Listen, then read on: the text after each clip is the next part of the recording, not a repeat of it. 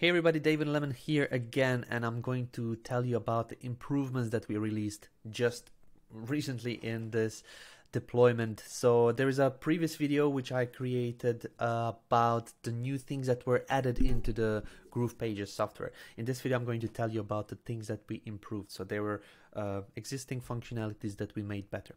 So starting from the first one, if you have some unsaved changes like this, and then if you were going to click into another app, that would not be saving the changes. But then we added on this little prompt that before you want to leave, we give you an option to save and exit, or don't save and exit that way. So that's kind of cool. A lot of work will be saved this way. We also added the webinar funnel colors. So if you click into the webinars, now you can see that we have purple. If we just, let's just click into this webinar on here. And when it gets imported, the webinar folder will be in purple color. The pages will be still in pink, but the folders will be in purple, so that you can kind of differentiate on what is a webinar funnel, what is a normal funnel, and what is a normal page. So as you can see, these are pages. If you go back, then you see a webinar funnel in purple. Similarly, we have funnels in blue, and that's kind of the same scenario and why we added on these different colors. Moving on to the next one, we have the same back icon. So at this moment, this is going to be closing the sidebar, but in case you are going to a folder, like a webinar folder or a funnel folder, we added on the different icon for moving back. It's just a nice little way of letting you know that it's not going to actually close the sidebar. It's going to just move you back one level. Yes, this is kind of interesting. There were a lot of let's just save this.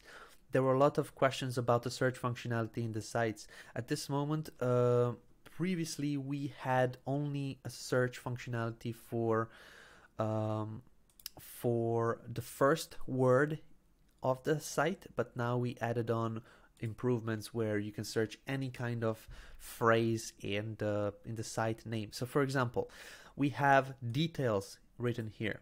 Previously, with a search functionality, you would not find it. If you type in details, if I could type details, here we go, so it shows up. Previously it would just find the first word, and that would be kind of it. So let's just do another test. Let's just use test, for example. Test. There we go. So if we type in test, you can see all of the sites that have the word test in it. It doesn't matter if it's on the first place or the last place, in the middle somewhere. It's going to find any kind of website with the word that you type in here. Moving on. Oh yeah, this is cool. So in case you have a website or a funnel or anything really that you're working on, and you didn't publish the pages, then you'll have a nice little red dot over here that those pages were never published. But let's just say that we actually published this out. So let's just say webinar test 2, for example. If we publish these changes, the red dot will disappear, and then nothing will show on the actual little pages. These pages over here, these dots will will disappear.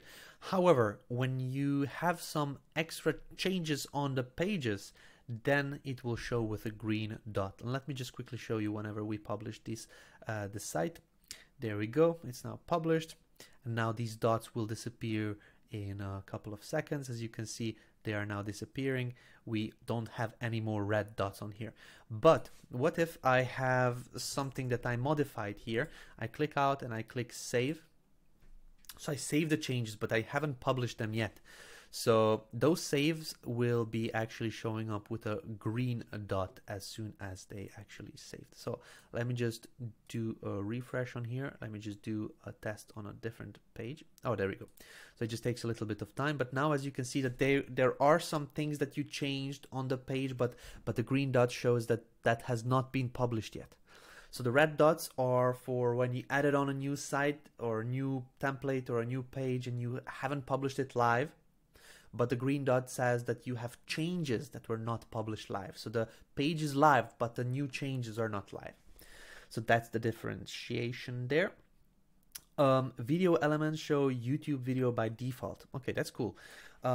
We previously had a video element, which is still here, but now when you add a video element, we now have YouTube as the first one with an actual placeholder. People were saying that they dragged out a video and the video has something that it's not theirs. So we kind of wanted to give you an explanation that the video is just a placeholder, that you need to go and configure your video in order to set it up properly.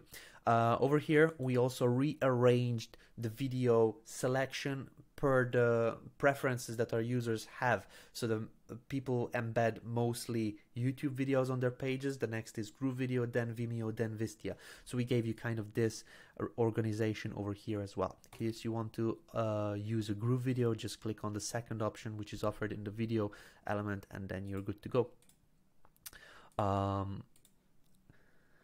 Then also we had the sublabel added. I showed the sublabel option in a previous video, but we also added an improvement immediately, that the sublabel is now centered on the button. So it's not centered using the text centering option, but it's centered within the code of the button, so it's going to be in the middle. Previously it was left aligned, and you would have manually aligned it in there, but now we just put it straight in the center and you don't have to worry about that.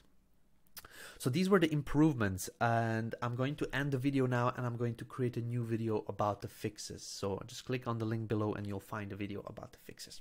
See you.